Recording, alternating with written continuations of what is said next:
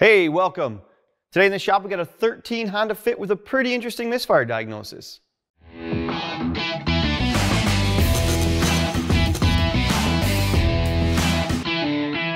So why this thing's in here today? Because it has a check engine light, what seems to be a dead misfire, but it also has quite an interesting backstory, and that kind of comes with a box of parts here.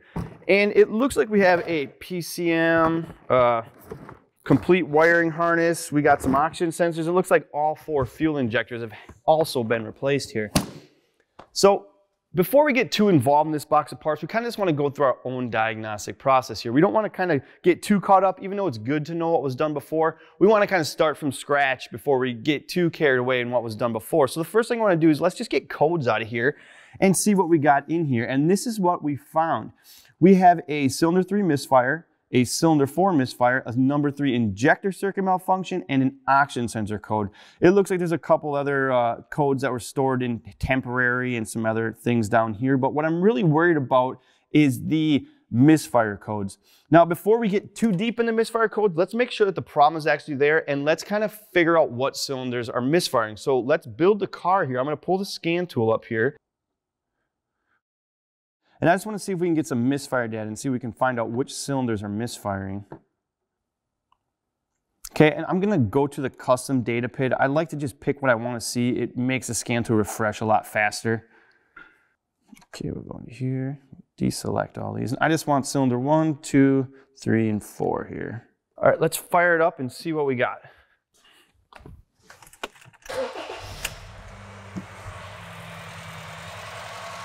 Okay, so we can already see that it looks like cylinder 3 is a dead misfire, but it doesn't look like 4 is misfiring. It looks like cylinder 3 is our only misfire here. Okay, so before we go down the rabbit hole of just figuring out what cylinder 3's problem is with that injector and that misfire, we want to do something that we do on every misfire, and that's just check relative compression quick. Because if we have a mechanical issue with this engine, then none of that other stuff really matters. So this is what we do on every misfire problem. We're going to quick just check to make sure that we're good mechanically. So I'm going to take my amp clamp here, I'm going to hook this up. And this car's got a really nice ground cable here where we can just grab this quick. We're ready to open up our Pico software here. And make sure you tell the Pico software that you're using that amp clamp. We're in 200 mode. I'm going to go the full plus and minus 200. And I like to grab a lot of time when I do these relative compression tests. So we're going to go to 1 second per division. And this is what I like to do on relative compression tests. Everyone does something different. I like to set a trigger. Then I don't have to start and stop it. Just put that just on just enough to start it. And remember, before we do this relative compression test, we have to disable something on the motor. Otherwise, it's going to start and we won't get a reading. So what I'm going to do is I'm going to pull the injector fuse, and I'll show you that on a diagram in a little bit.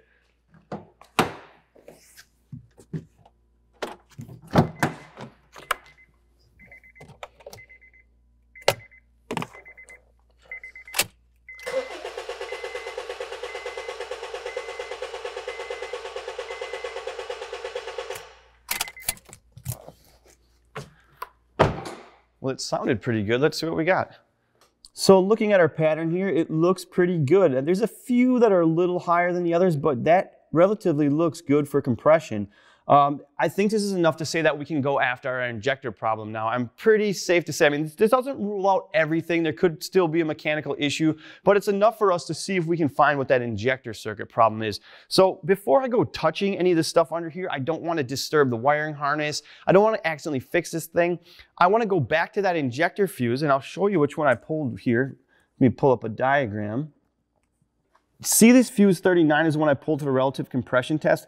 I want to do an amperage test there just to kind of get a feel for what kind of amperage all the injectors are pulling and see if number 3 is pulling any amperage, if the PCM is trying to do anything with it. And that's when I do this before I disturb the rest of the circuit. But before that, I'm going to change my amp clamp to a little bit smaller of an amp clamp because we want a little more detail here. We're not going to be pulling what the starter is pulling for amperage. So we'll get this one out of the way here.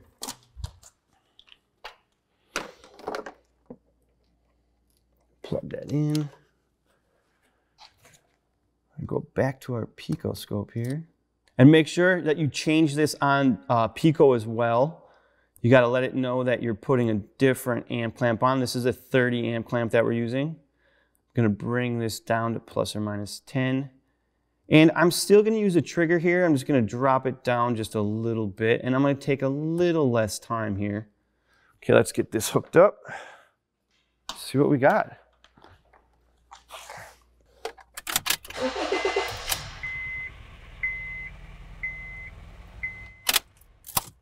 Now this looks a little messy, but once we zoom in and clean it up, you'll be able to see it a lot better. So I'll grab our magnifying glass here, just grab a section of it. And I like to just throw a filter on here so I can see it. And yeah, that really tells a story here. So if you look at this, you can see that we have 3 humps, but this is a 4-cylinder, and you can see that we're missing that 4th injector. It doesn't look like it's pulling anything. Yep, so we got 1, 2, 3, 1, 2, 3, 1, 2, 3. So that kind of just shows that we definitely don't have that injector firing. So we have to get more into this wiring of this injector. Now we're going to switch back to the diagram quick here. And the first thing I want to do, let's make sure this thing has power, right? So we had that fuse out. We know that power must be getting to 1, 2, and 4 because they're firing. But we still could have a problem between this splice and cylinder number 1, or cylinder number 3's injector pin 1 here. So let's get to that. And I'm just going to use a test light for this. So we'll hook up our test light here. Let's go to ground. And again, make sure you have the key on, so you will not have power there. So we'll just flip the key on quick.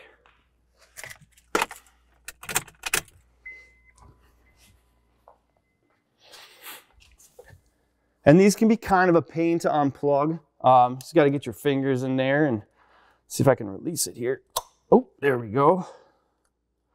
And I remember from our diagram before, that's just going to be the yellow wire. See if we can find that one here. Okay, there's our yellow wire. And there we go. We can confirm that we have power at the injector. So now we know that's good. Let's just switch back to our diagram here. Let's see if I can get my pencil out here. Okay, so we know we have power here on the number 3 injector, but we have to make sure that we're getting a trigger from the PCM, because if that injector is open, we're not going to get a trigger and we're going to have that amperage reading that we had on our lab scope before. So I'm just going to grab some Noid lights here and we're going to hook these up and see if we get a trigger or not. So we'll find one here that'll work. And a test light will work for this too if you don't have Noid lights. You don't have to have a Noid light set. We'll hook this up and let's start it up, see what we got.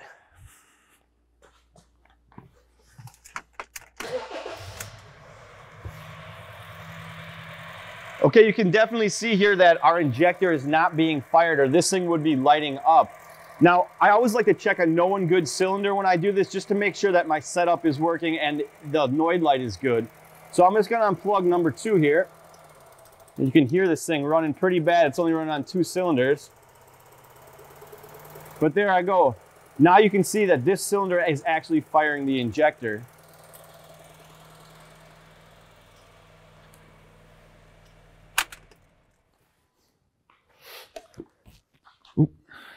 So now we know we have a trigger problem with this car. We know that the PCM is not triggering the injector, but before we blame the PCM, we have to check this wire. We have to make sure that this wire is good from the injector to the PCM. And I don't want to do a normal resistance test here because continuity doesn't mean that that circuit can carry current. So what I'm going to do is I'm going to grab this contraption of wire here. And it does look a little confusing, but what I'm going to do is I'm just going to run that circuit in line with a bulb and make sure I can light the bulb, and that will tell me that the current, or the circuit I should say, is capable of running the current it needs for this injector. So we're going to hook up to here. Remember, it's going to be the blue wire. That's going to my bulb. And I'm going to put this one to power. Now I have to find the other side of this circuit, which is going to be on the PCM. So let's look back at our wiring here, and you can see it's C7. So we'll disconnect the PCM and find that circuit. And this can be a little hard to get to. I had to take the bolts out so I get the PCM a little bit free. We'll get this disconnected here. We're going to put this one to ground. I'll count here. And you can see there our bulb is lit up. This proves that the circuit is capable of carrying the current it needs for that injector. So we know that our PCM has failed on this thing. The problem is we already have a PCM in it. So I don't want to just throw another PCM in this car. We got to check that injector, right? Because if that injector is shorted, it could be what's taking out that PCM. And the easiest way to do that is we're going to just do a resistance test on here and see what we get. But first we need a spec. So let's look on our service information here. And we have this pulled up and it looks like we're supposed to have about 10 to 13 ohms resistance. So I'm going to be looking for that, but I also want to take a reading of some of the other injectors and just see for comparison measures and just see what they're at too. So let's get this out of the way. And we'll grab our, still connected to battery here. And we'll grab our trusty multimeter and we'll set that to ohms.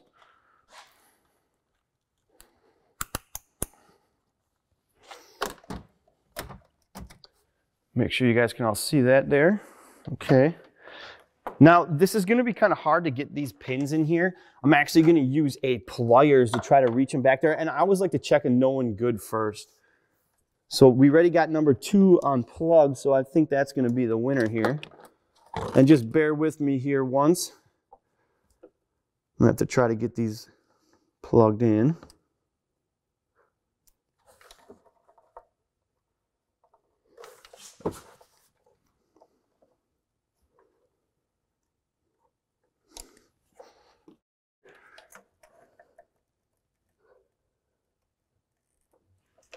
Okay, so I don't think I'm quite on there.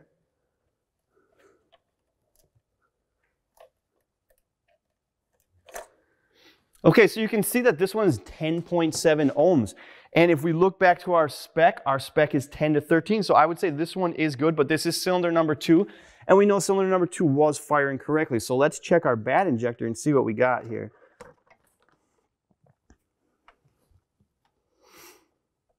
Should be a professional at this by now. Get that in there. Okay.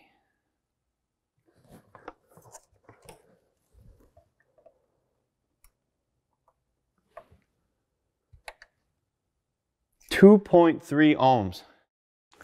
Yeah, so this injector is definitely shorted. Now, it's a good thing we checked it because we already had a PCM in here. If we would have put another PCM without checking that, we could have roasted another PCM. And I'm not really sure what happened to this PCM. Maybe it was replaced after the injectors were replaced or something like that, but it really doesn't matter. This is why we go through the same diagnostic process with everything. So we made sure that we had good relative compression. Then we made sure we had good wiring, and we know that the wiring, the relative compression is good. So we know we have a bad PCM, we know we have a bad injector. We'll probably end up putting an entire set of injectors in here. I don't want to take the risk of any of those other injectors failing and then causing another PCM to fail. But once we get an injector in here and a new PCM, this thing should be ready to go. Thanks for sticking with us through this video. I'm glad that you did. If you liked what you've seen, subscribe, click that bell icon if you want to get notified when we make another video. And as always, thanks for watching.